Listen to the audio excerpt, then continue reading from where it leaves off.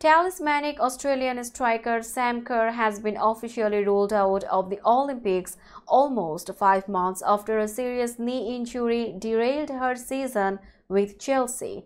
The Matildas captain, one of the biggest names in women's football, ruptured her anterior cruciate ligament in January, and her father declared months ago that she would not be fit for Paris. But there had been no official confirmation until Tuesday, when national coach Tony Gustavsson unveiled a 23-player squad for upcoming friendlies against China in Adelaide and Sydney. Attacker Amy Sayre and forward Sam Kerr remain on the sidelines with long-term injuries, the squad announcement said, mentioning the duo's knee injuries.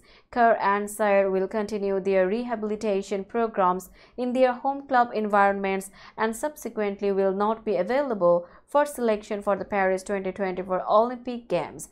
Gustafsson said the 23-woman squad was a strong guide to his final Olympic lineup, but some omitted players like injured midfielders Katrina Gorry and Ivy Luik could come into consideration.